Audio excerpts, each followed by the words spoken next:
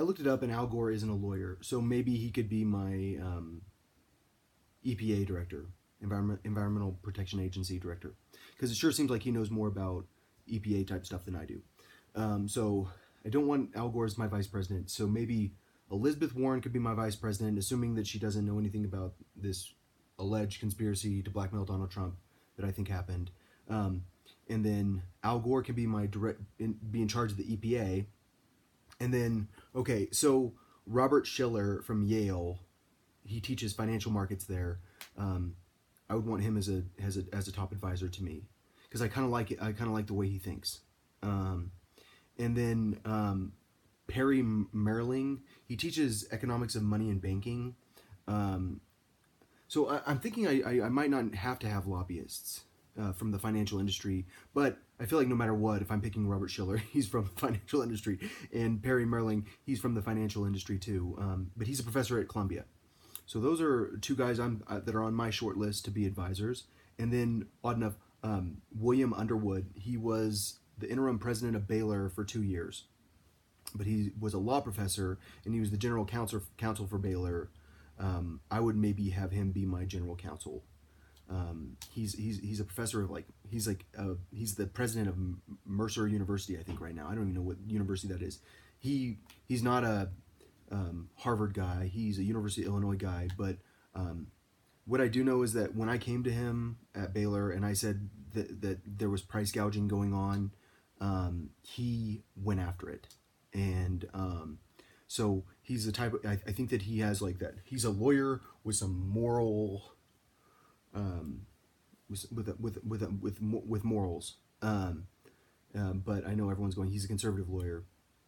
Dude, it's not about what I mean, you guys need to get over the whole conservative liberal thing, because my campaign isn't about conservative or liberal. I understand that the Democratic Party is a cult, which you can't, if you're not with us, you're against us, and it's they will kick you out, and they will you will get banished if you don't follow them, if you don't follow Nancy Pelosi.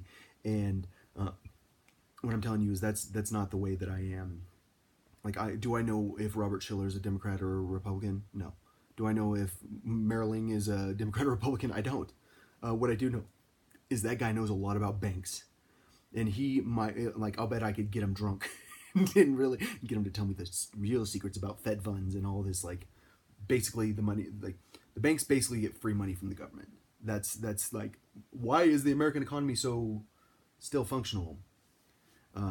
It's because the banks get so much money from the government. All right, so is the American economy that good right now? Is anybody else concerned about the American economy collapsing? So we've had our pedal to the metal with the stock market for so long, where we are really, really, really, really pushing it, and it's made our stock market boom to this point. But can we have accelerated too fast for too long? It's kind of like, I want Tesla to have hybrids, or plug-in hybrids that don't accelerate very fast. We have a governor that slows your acceleration, because I think it would make the fuel efficiency go longer. Similarly, a long time ago, I kept telling Barack Obama, you need to stop pushing the accelerator on the economy so much. So would I actually pick Barack Obama for my vice president? As crazy as it sounds, after all the crap, the thing is, I'm the type of person that doesn't hold grudges. And if Barack Obama wasn't who I think was involved with blackmailing Donald Trump specifically for judicial appointments, like Brett Kavanaugh, would I pick him? I'd be down to pick him, because I need a lawyer. You're too racist to have a black lawyer. I don't think you understand. I don't think that there's gonna ever be a black Einstein, but I don't think that I don't think that being a lawyer is the same thing as being Einstein. Obviously, Barack Obama's been great at not following the Constitution. And I kind of don't want to follow the Constitution either. That's the problem with once you become president. You're like, I don't want to follow the Constitution. Why would I ever follow the freaking Constitution? But the problem is, I actually do think we need to follow the Constitution. And so, have I actually found my vice president? I don't know, but they're probably going to be pretty good at constitutional law and pretty good at Washington, D.C. Al Gore might actually be that good at Washington, D.C., and he might have be like that involved that he could be the vice president even without a law degree, because at some point hands-on experience matters. But I don't know. So those are the people that I'm thinking about for advisors. Obviously, I feel like I don't know. The Schiller seems like he's cooler. Merling, I don't really know. I feel like he could really tell me some stuff about banks, which maybe he's more of like a advisor. We can get some drinks and he can tell me the secrets of the American banking industry.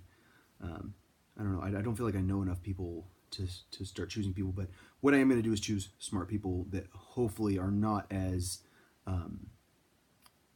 they've never worked as lobbyists. That's for sure.